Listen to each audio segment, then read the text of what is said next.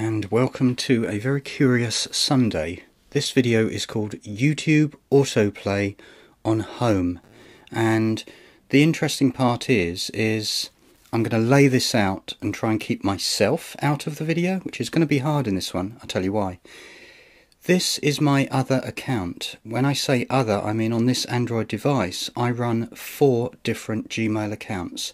My main one, which is me, and then of course the Gorilla type one, which is Mike Downs Creative, that you do tend to see a lot of with the gorilla head top right.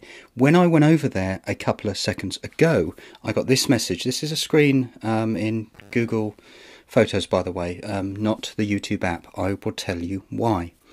It says, new, your home feed now auto plays without sound. You can turn it off in settings. Now, of course, the moment I saw it, I just turned it off because it might use up extra data. But more importantly, I've opened up the app and it has started to auto play. Something, quite honestly, when I said to keep myself out of this video, Instagram, Facebook, mainly, really quickly turn those autoplays off.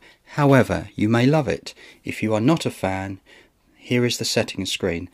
Go into settings in YouTube and then autoplay, which is the second one down, and it will say autoplay on home.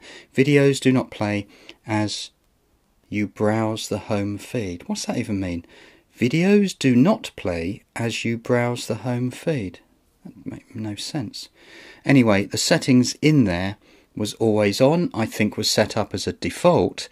I quickly turned it to off. That's it. There's nothing else to say apart from one other simple thing, and that is that going on to the YouTube in my main account, it's not there. So I've got dark theme look. I'm just opening up. So in theory, I guess, I hope not, but the advert at the top could just immediately start playing without the sound, which, you know, it's going to use your data if you're out and about, or you just might not be interested in the advertisement. By the way, Aurora here's got a brand new album out.